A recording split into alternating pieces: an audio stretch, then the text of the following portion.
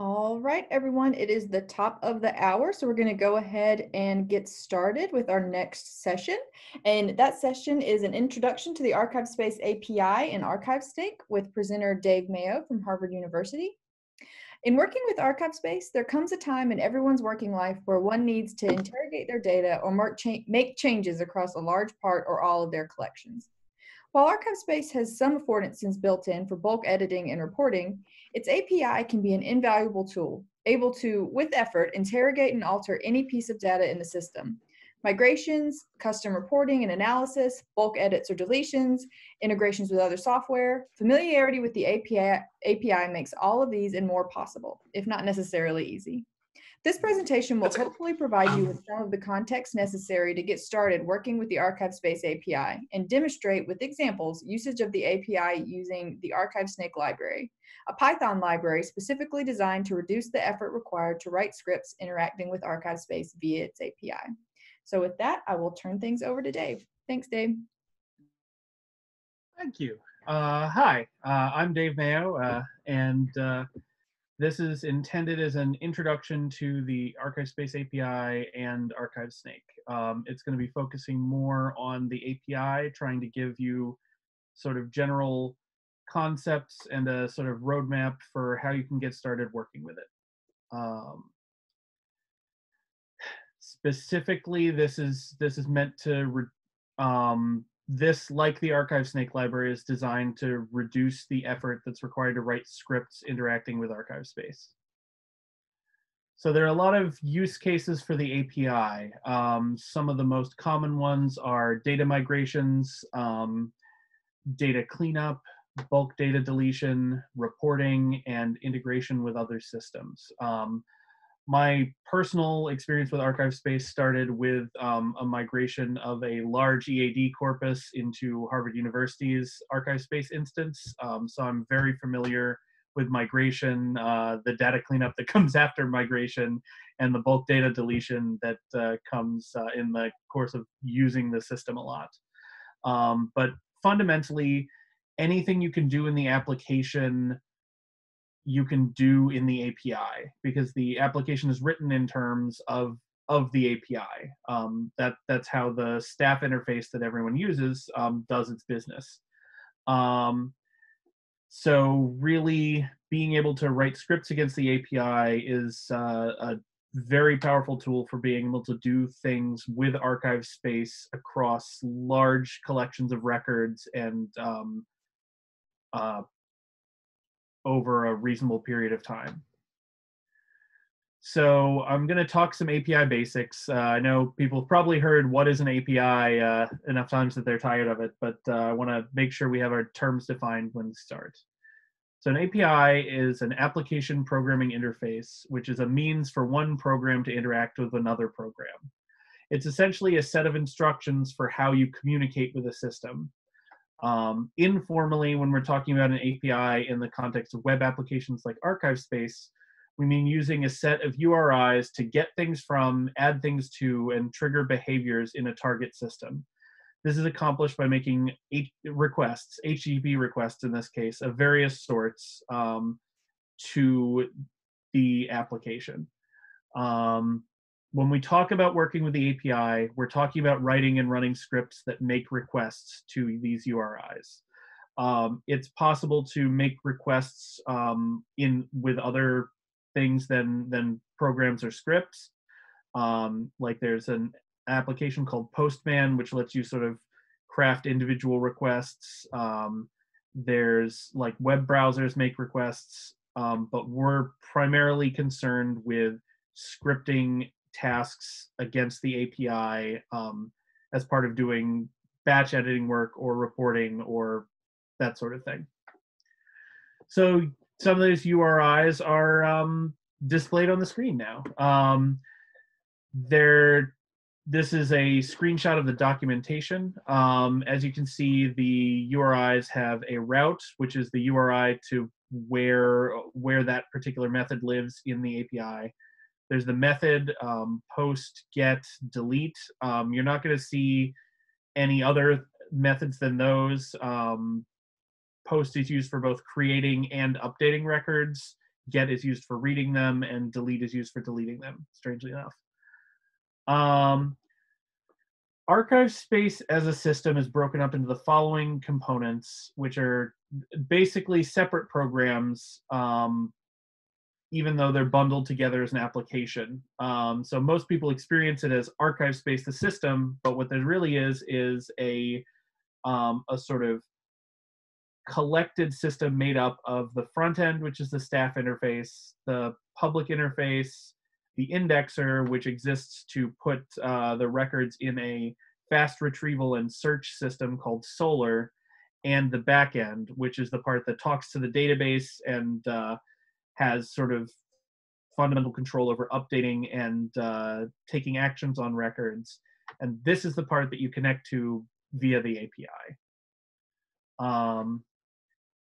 So in terms of the first thing you need to think about in terms of the API is, where is it? How do I get access?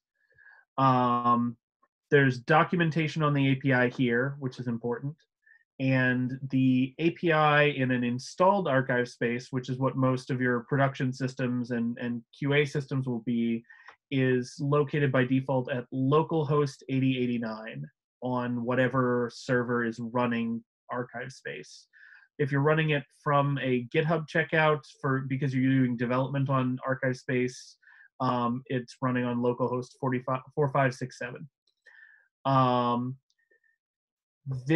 One of the consequences of it running on localhost on a port that's not the standard HTTP port is that there's not necessarily, like, just because you have an ArchivesSpace instance doesn't mean that things outside that server can see it.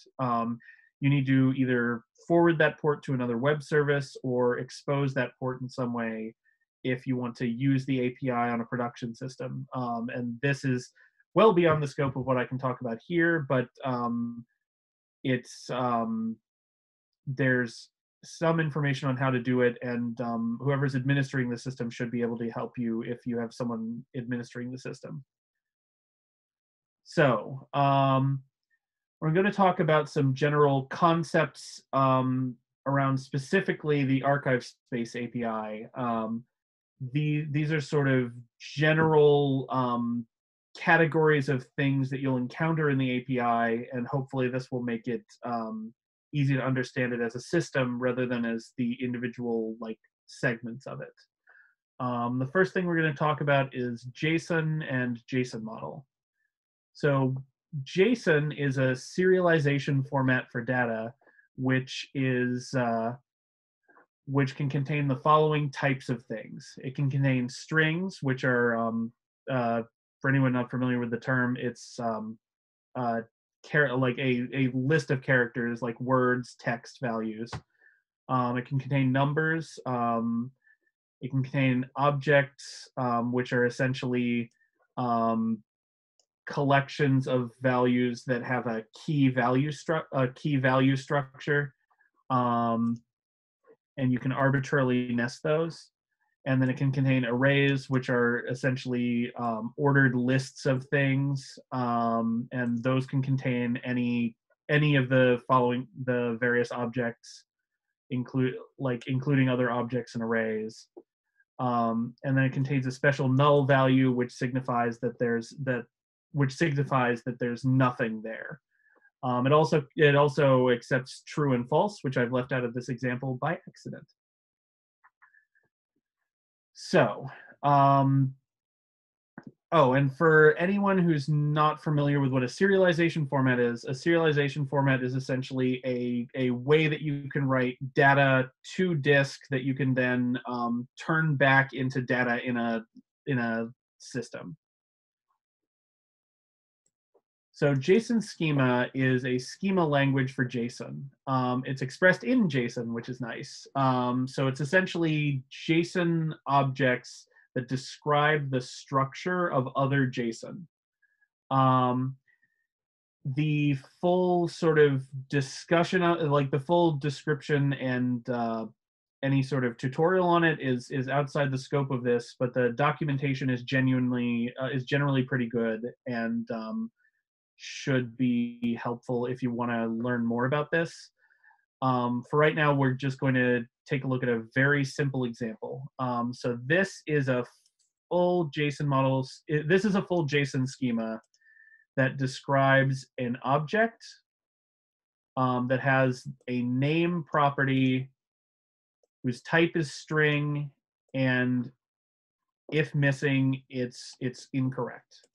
So here is an object that matches the schema. Name David Mayo interrobang. ArchivesSpace records via the API are mostly returned as JSON. I'll come back to that mostly later. And this JSON is described by a schema, which is fetchable via the API.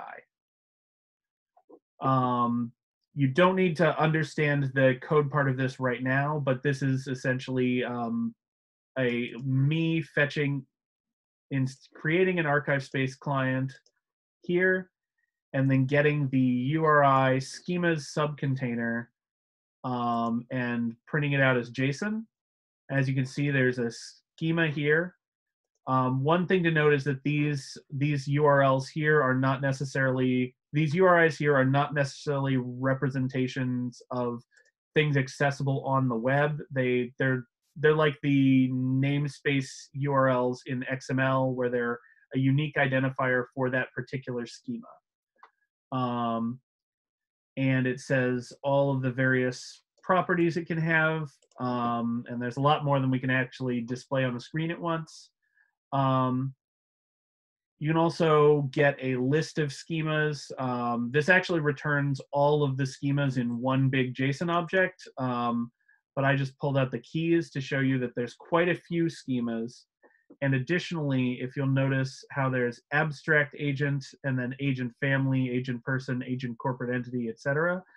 JSON model schema is hierarchical, and you can have essentially inheritance. So agent family will have a key in it that says parent, that points to abstract agent. And what that means is that agent families, everything in the abstract agent schema applies, as well as the things in agent family. So it's essentially the descendant ones build upon the parent ones to create the full schema in cases where there's an inheritance like that. So some fun facts about the schema. They're not currently published anywhere as far as I know. So there's not anywhere you can go to look at the schemas in a web browser or download the schemas for use with validation tools or anything like that. But the schema is generated in the application by Ruby source code that looks very similar to JSON model schema, which you can go and look at. Here is where they live. They're in the GitHub repository for ArchivesSpace under common schemas, and they look something like this. You can see that the primary difference is that some of the key values have a colon in front of them instead of being surrounded by quotations. And instead of having a colon between a key and a value in an object, you have this, I believe the old term for it at least is hash rocket, but you have an equal sign and a greater than. Other than that, it should be almost identical. Oh, and null will be spelled nil. One thing to keep in mind also, if you're looking at the schema, is that there are restrictions on objects that aren't described by the schema. Essentially, these are things like cross-checks between different record types, where if you have a condition that applies to, for instance, top containers and the records linked to the top containers, because that can't be represented in any of the single schemas, that validation is in a separate place in the ArchivesSpace code. You also, database constraints can exist that aren't represented in the schema. Generally, where that's a single, any place where that's a single record type, that's generally an oversight or omission.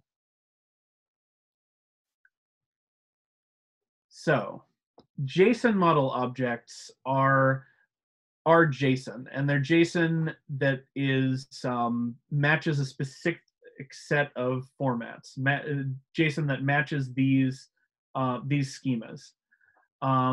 There's generally three types of things that get returned to the system, two of which are related to the JSON model stuff I'm about to talk to, and one of which is just literal values. So most of the things that you'll encounter are, in terms of being returned by the system, are JSON model objects. This is JSON that represents a single record of a particular kind. The structure of these is that they're a JSON object that has a key JSON model type that has the name of a schema as its value, and then also contains the properties that are described by that schema.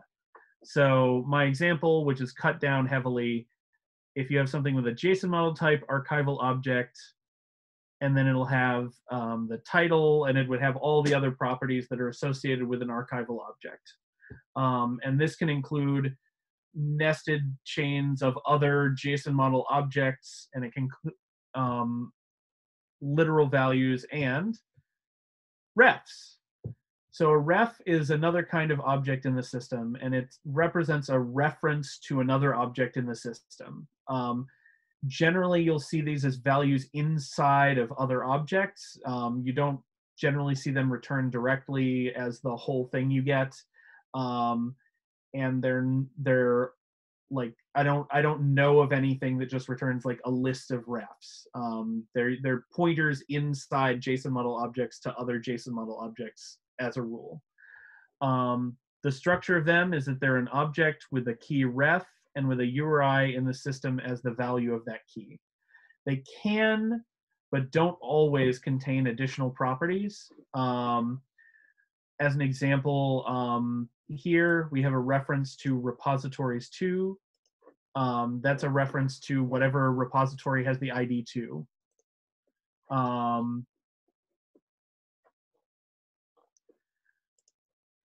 They're normally embedded in things. So this is an example of them being embedded in a top container. So its repository field has a reference that points to repositories 2. Literal values are those JSON types we were talking about earlier: strings, booleans, arrays, and numbers. These are also generally returned as values inside full objects and not as the whole thing you get. But search routes don't return JSON model objects. They return Solr result sets. They basically return the raw output of the Solr index program that is run by ArchivesSpace as its search and fast return like caching object. So what that looks like is a JSON object that has no JSON model type, has a set of has a bunch of things about the results of the search, is a paged thing, so it has a page 1, and you can request page 2, page 3, etc., and then has a results, which has a bunch of Solr objects which contain inside them the JSON model object that they're talking about. I'll go into that a little more detail later. Index routes with the all IDs parameter will return an array of integers. So it's just a JSON array with 1, 47, 8, whatever the IDs are for that particular route. And there can be others. There's nothing preventing a route from returning arbitrarily anything. Some routes return PDFs, XML, like that's how you get EADs out of the system. In general, most things return as JSON model, but you have to know what it returns, which is why you consult the API documentation. So endpoints or routes or URIs are essentially what the API is made up of. The API is fundamentally a collection of URIs that you can get, post, and delete to in order to control ArchivesSpace.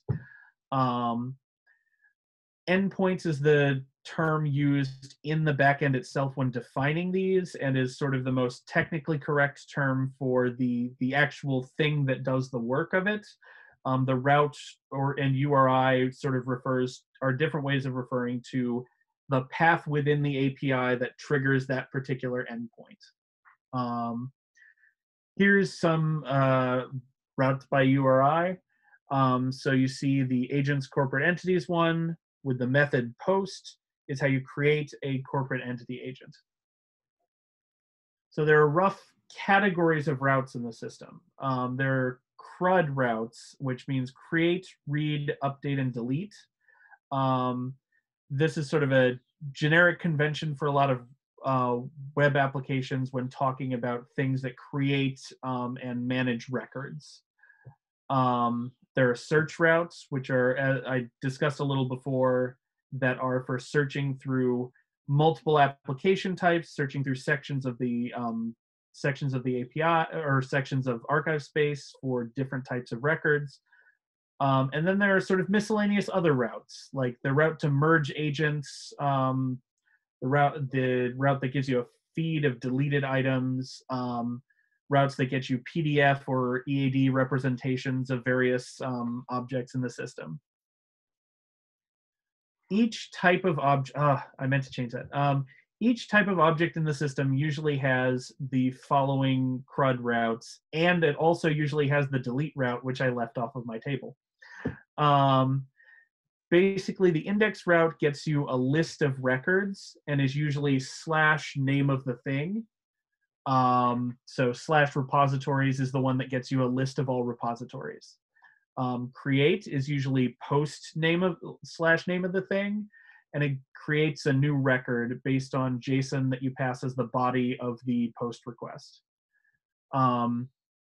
Get with an ID. The get record gets you the record with a known ID. So if you know the URI of something, you post a get to it and get that individual object. And then update, which changes the record. You post the changed JSON to the URI of that object, which is the same as the URI in the get. And then delete, which is not appearing in this film, you send a delete request to this same URI. So search routes ArchivesSpace has several search routes. I don't have an exhaustive list, but some very common ones are the /search, which is the search through all records, and /repositories /ID /search, which is search for everything in a repository. It also has some searches for specific types of records. All of these search routes have common characteristics in that you send them basically the same parameters and they return basically a Solr result set in all cases. Some common characteristics are that they're answered from the index rather than the database. This means they generally come back faster, but it also can mean that if the index is out of sync with the database, for instance, if you've added a bunch of records and the index hasn't caught up, those records won't necessarily show up in the search yet. There are two query syntaxes available. Solr syntax, which you pass in via the Q parameter to these methods, or a JSON model type that represents a query. In my examples, I'm going to be exclusively showing the Solr syntax because the JSON model syntax is a little unwieldy, and there's not. I wanted to prioritize room on the screen. They all return Solr result sets, which I've described previously. And the fields that are searchable in these routes are determined by Solr and not necessarily the fields of the object. Usually these Solr fields are, actually always these Solr fields are derived from the fields of the object, but there can be cases where a field either isn't mapped in Solr, so you can't really search, so searching on it is more difficult, or a field is a combined field from different types of record and thus doesn't match the JSON model properties of the objects you're searching across.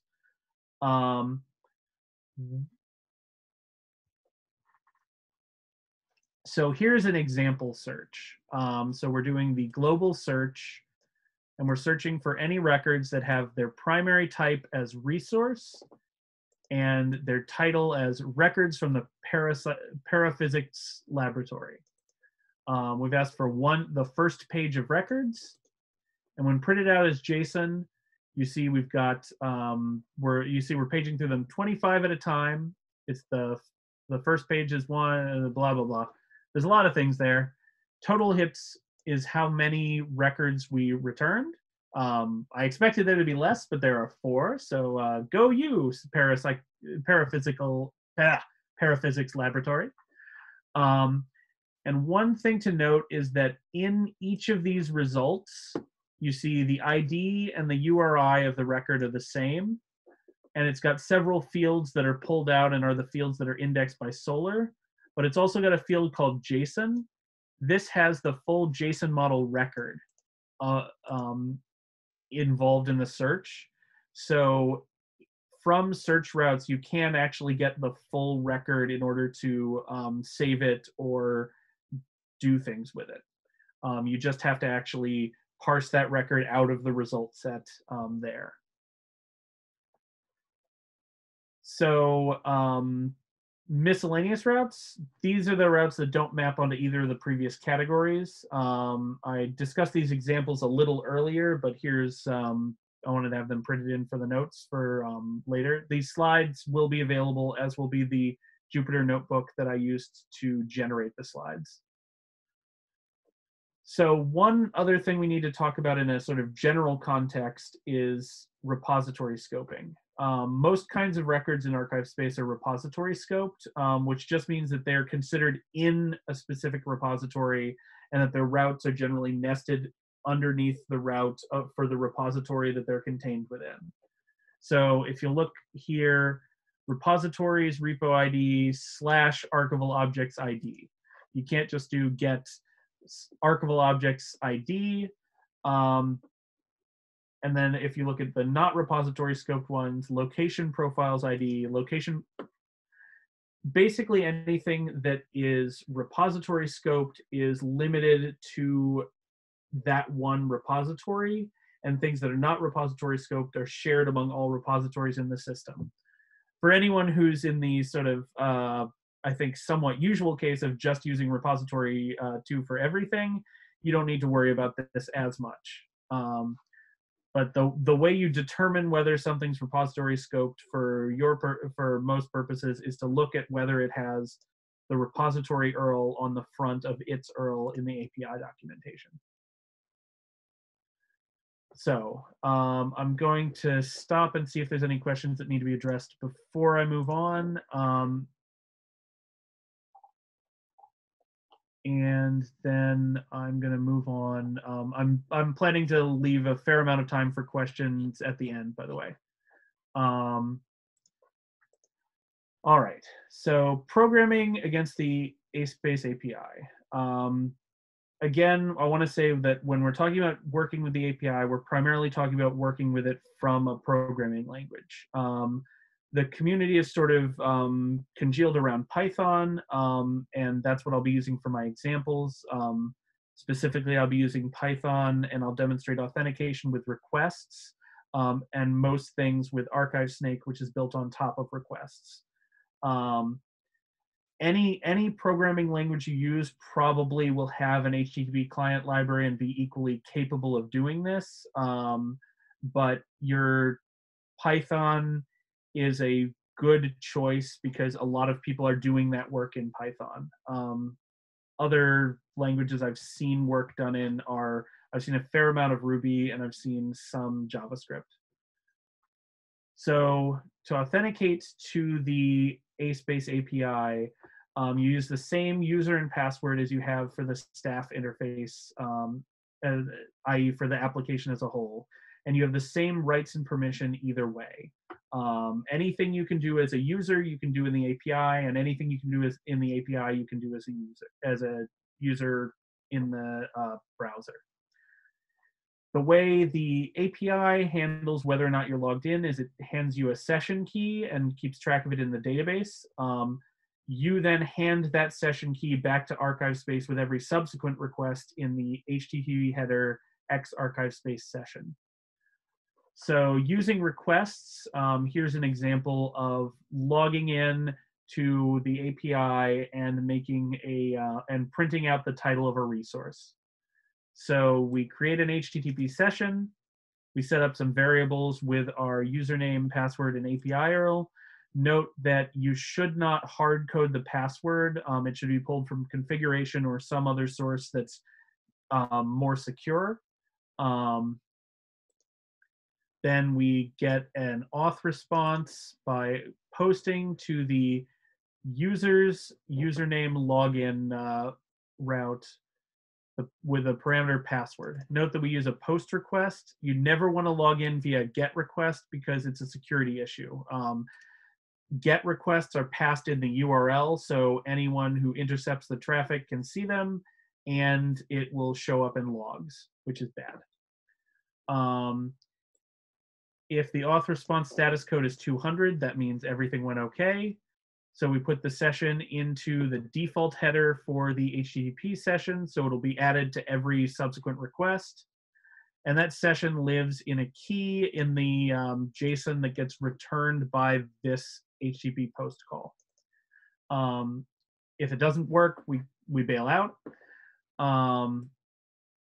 So then we make an HTTP GET request to the repositories 24 resources 42, which is, and if that is successful, we set the resource, we get the resource JSON and print out the title. So that's a fair amount of work to get one thing out of ArchivesSpace. So next, I'm going to start talking about ArchivesSnake, which is a Python client library that's specifically meant to operate over the ASpace API. It's based on and implemented on top of requests, and it has some additional, like basically it's meant to make some of the repetitive tasks that everyone has to do when scripting against the API go away and be handled for the user. I'm the sort of primary developer on it, and a number of other people have helped, including Greg Wiedemann and Ruth Kitchen-Tillman, and the people at the RAC have also helped a lot, the Rockefeller Archives Center. And they're actually contributing some more code soon. So the goals of it are to make it easier to use the API, to reduce duplication of effort in the ASpace community, and to capture a body of examples and knowledge on the API. The things it does right now for people are it handles the authentication and session management part, so you don't have to worry about that authentication header. And if you and by default, if your session times out, it will just re-authenticate you whenever making the whenever trying to make a call, rather than failing. It prepends the API's base URI to URIs. So that you can use URIs directly from the system. Normally, when you're operating in ArchivesSnake and you want to, or if you're operating on ArchivesSpace using just a regular HTTP library, you have to manually distinguish between when you want to use the full URI because you're making an HTTP call, and when you're using a URI to reference something in the system or to save an object, which can get tedious. It provides a get paged method that automatically goes through paged routes and returns returns just the JSON of the object as you go through. And it can optionally load configuration from a file on startup and provide defaults so that you don't have to write your own configuration handling code. And then it implements a structured logging facility, which basically gives you a log of one JSON object per log entry, which sounds a little sort of bookkeepery, but is intensely useful, and is something that I really want to draw attention to, because good logging is really important. So here's the same thing that we did earlier in requests, except done in ArchivesSnake. It's relying on the fact that the default arguments are correct because I'm just using a local development server. But we create a client here. We get the resource response here. It automatically authenticates for us, so we don't have to worry about that at all. And we check if the status code is 200, just like we did before, get the resource, and print out the title. To get ArchivesSnake, and to be fair, this is the same way you get requests, ideally. From a system that has a working Python 3 install, you can just do pip install ArchivesSnake, and it should automatically fetch it and install it in your Python so that you can use it. To configure ArchivesSnake, by default, it will look in your home directory for a file called .archivesnake.yaml, where you can put a bunch of values that are described in the documentation for ArchivesSnake, but the important ones are the base URL, username, password, and a logging configuration. The default logging configuration is probably fine for simple use cases also. So when you're working with the API, there's essentially 4 kinds of things you're going to be doing most, which are getting stuff, deleting stuff, changing stuff, and creating new stuff.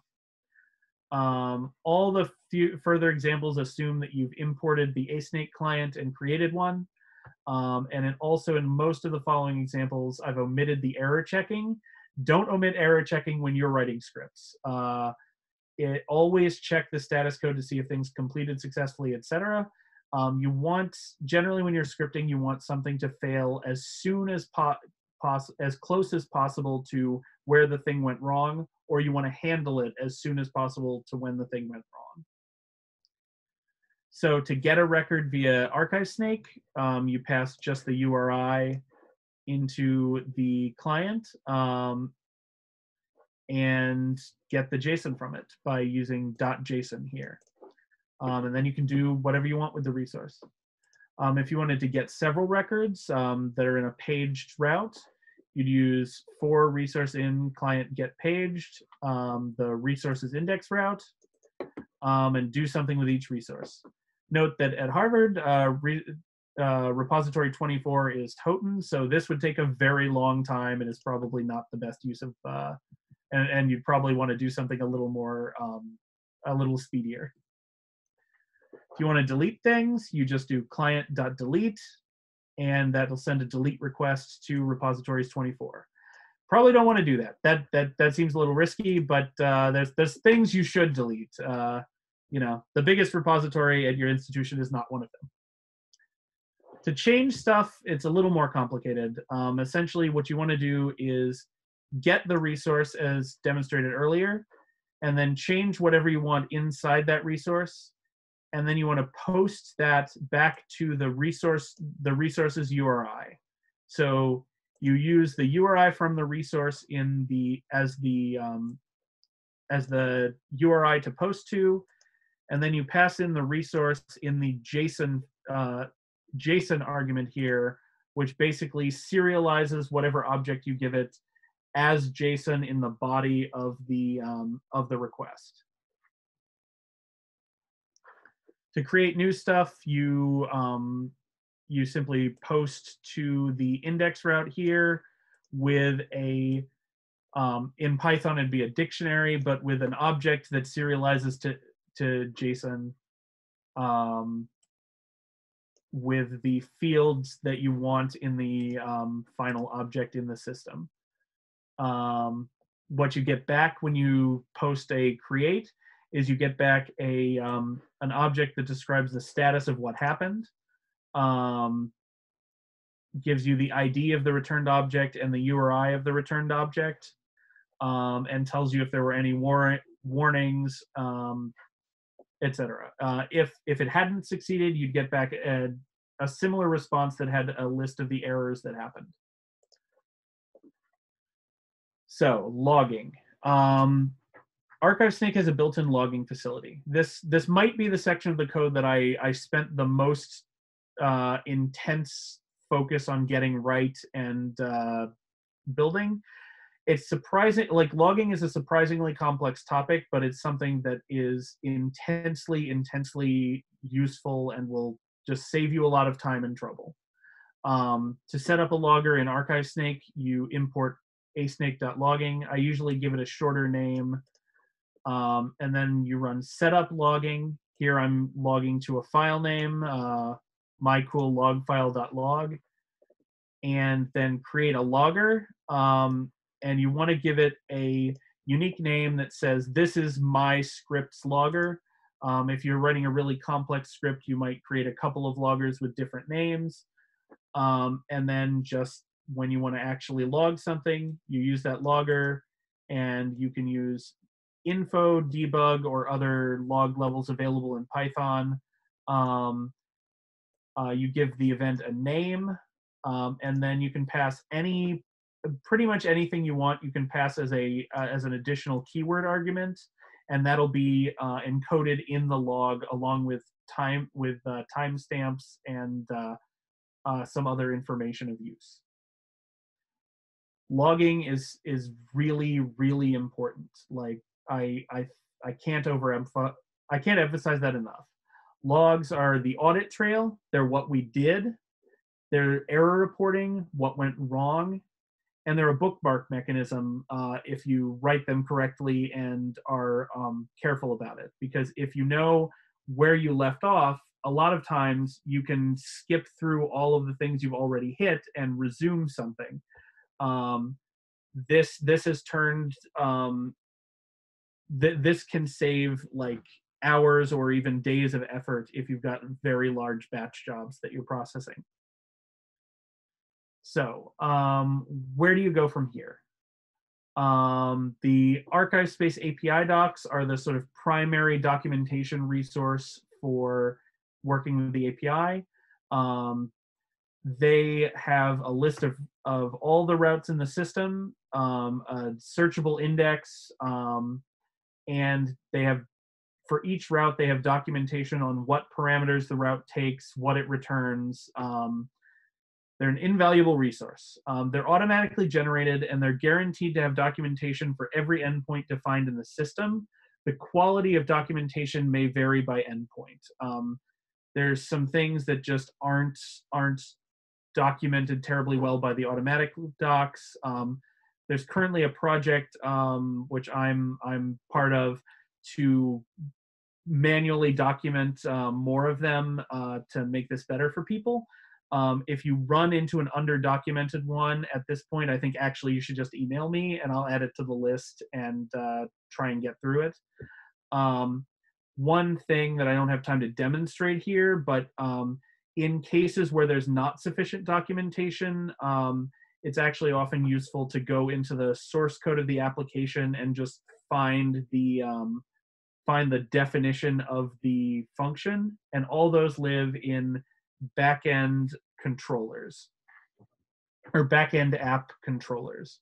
But that's sort of we're going to move on now. So the ArchivesSnake docs are available online also. The README, in addition to having the documentation on how to get started and use ArchivesSnake, has a big list of projects that use ArchivesSnake that you can use as examples, or sometimes even just take and repurpose for your own use. There's also a big list of prior art in various languages, things that people were doing either before ArchivesSnake or were doing that didn't use ArchivesSnake but were also scripting around the API. There's also a set of developer-centric docs that describe the internal methods and functions of ArchivesSpace at a very low level. If you're once you get more comfortable, that will probably be useful.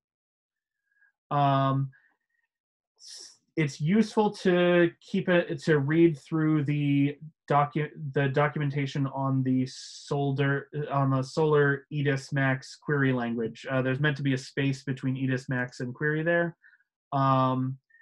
Essentially, the search is in a lot of cases going to be the fastest way to get large collections of records that match a specific criteria. and the search routes, once you know how to use them, they're very valuable. But the documentation that you need to be able to know what to put in queue is the Solr documentation there. All right, thank you. My name is Dave Mayo. Please don't hesitate to email me with any questions or like I'm going to provide the slides and the Jupyter notebook I built the slides from. And now we'll move to taking questions directly. All right. Thank you, Dave. That was great. And we have a lot of conversation happening in the chat, which is really exciting. I will say we're going to be doing an encore presentation of this. It will be the recording, not Dave live, at what will be 1 a.m. Eastern time tonight or early tomorrow morning. So if any of you are night owls or insomniacs, please feel free to join again and have another great conversation. This is awesome.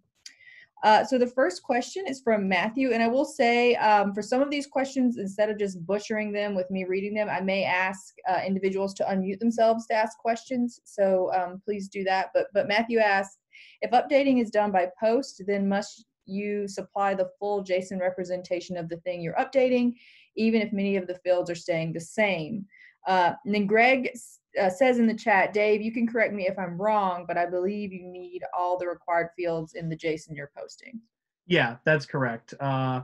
There's no meaningful patch support, and yeah, so updates are post the changed object as you intend to see it.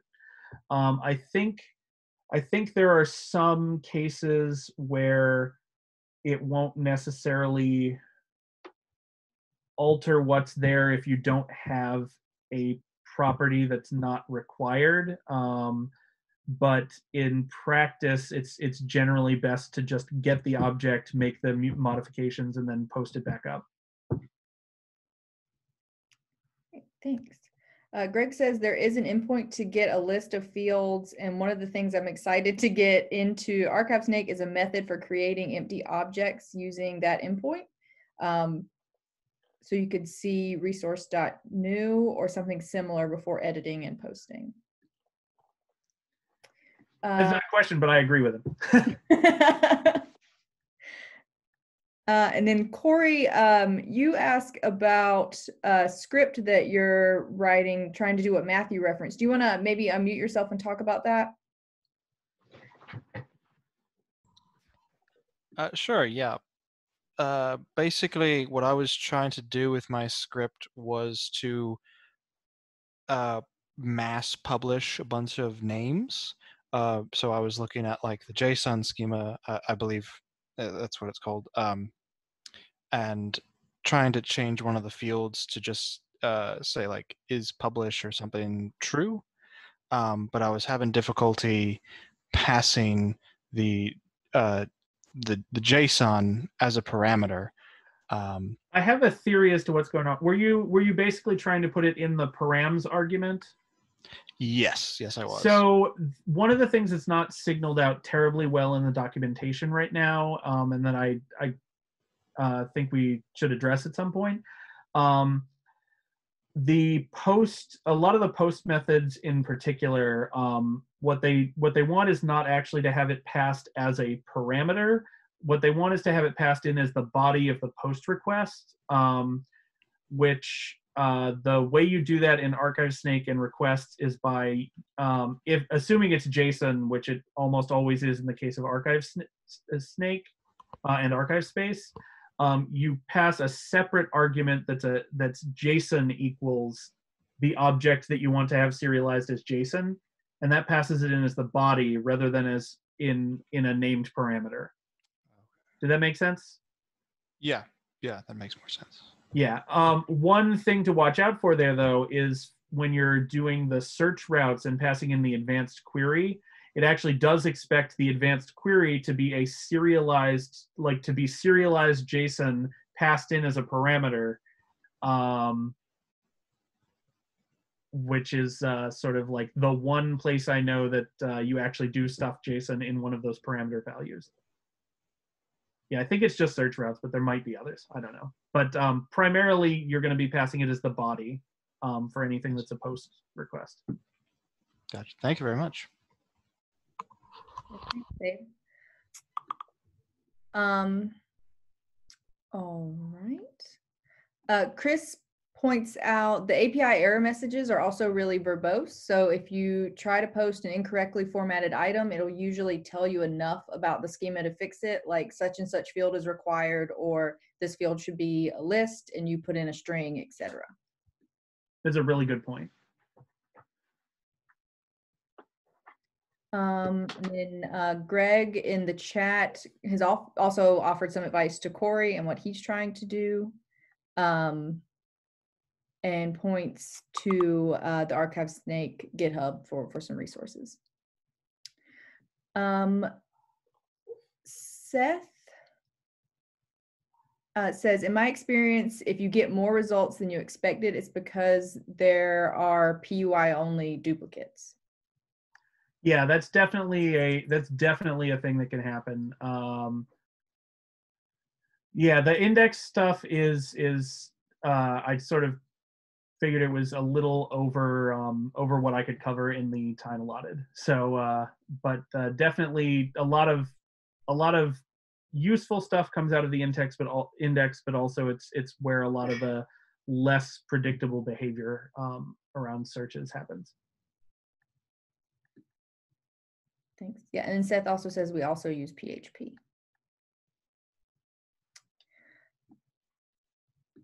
All right, and then Corey has posted also, Corey, I'm going to ask you to unmute yourself again about what the difference is between two different searches. Right, sorry about that. That's a quickie one. It was just, I was asking Dave on his slides put a .json parentheses where I was trying to do really not fancy stuff with returned results from a GET request. It was like .content, .decode, and JSON load-s, and it's just very not pretty. So .json looks a lot more pretty. Yeah, and this actually brings up something that I think was a really useful thing to cover, which is at the ArchivesSnake client layer, which is what I've been demonstrating here. ArchivesSnake is essentially just returning a requests response object. So if you want to see what you can do with something that's returned from the API in ArchivesSnake, you can just look at the requests documentation for that. All of the HTTP methods in ArchivesSnake are actually forwarded methods from requests. The only thing they do differently is they basically prepend the API parameter and they re-execute if the session is if you lose authentication because the session times out. Otherwise, they're just the same as requests.get full URL to the thing. Did that make sense? Yeah, that made sense. Excellent. Thank you. Thanks, Dave. Yeah, and Greg points out in the chat, there is a great Slack. It's called Archivists Working with Archival Data that anyone can join. It's a really good place to ask API-related questions. Jen asked Greg, how would I request access to that Slack? If I remember correctly, you would go and request access, and there's like a Google form that you fill out and you're given access. I think that's correct. Andrew asks, I haven't seen an obvious way to link objects via the API. For example, do you have any tips for creating a top container and associating it with one or more archival objects?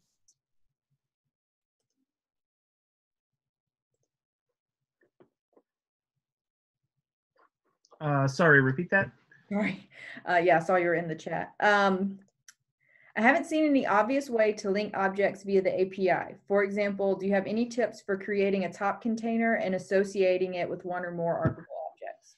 All right, so I'm going to see if ignore what's on my screen for the moment, but Space.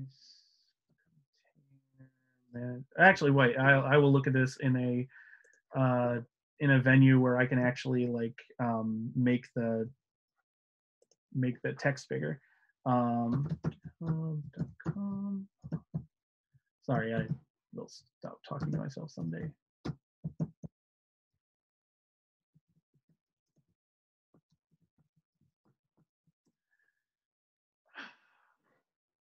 That's irritating.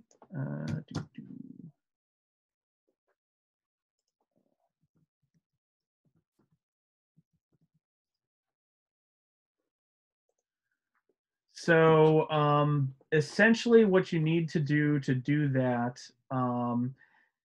is you basically need to get the objects and then post both sides of the thing. Let me see if I can actually find where this is happening. So basically, I think this is too complex to actually show, so I'm just going to talk it out.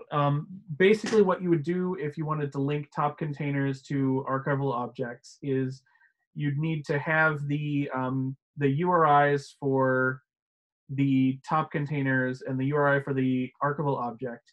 You'd get the top containers and archival objects, and you'd essentially edit the top container so that it had the archival object linked to it, and then you'd edit the archival object so it had the top container linked to it. I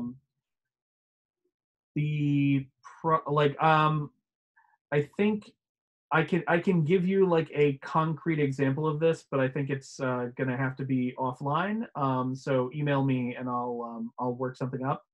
But essentially the top containers and I think archival objects and digital objects, like having to alter both sides of it to link them is not necessarily ideal, but it's how things currently work. You basically just add the URI for the thing you're linking into the proper like property on the object that you're linking it to on both sides of the connection. If you want to unmute, did that make sense? Yes, I get the general principle. Thanks very much. Yeah, and I'll link. I'm not sure. Like it's the thing that I have that's doing that is kind of like is doing a lot, and it has a lot of XML like Excel processing code. So I'm gonna post that in the basically email me and I'll send you a link to that, but also I'll write a more minimal example of it. That'd be great. Thank you. You're welcome.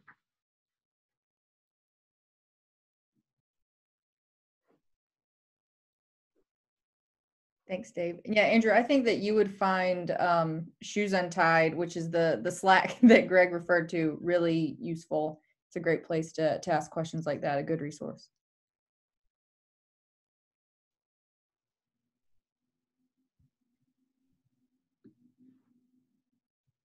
All right. Corey said agreed. It's a fantastic place. Yeah, it's inhabited by archivists. It's wonderful. We aren't getting any other questions in the chat. So I will go ahead and thank all of you for being here, for sticking it out through until the bitter end of this 3-hour block. And thank you especially to Dave for this. This was really great. It was something that has been requested by the community several times recently, and it's something that I have been hoping to host. So I'm so glad that Dave was available to do it. And like he said, his presentation slides and resources will be made available with the recording when that becomes available on the wiki. So with that, I will thank you all, and I will see you at the next ArchivesSpace event. Thanks, everyone. Thanks.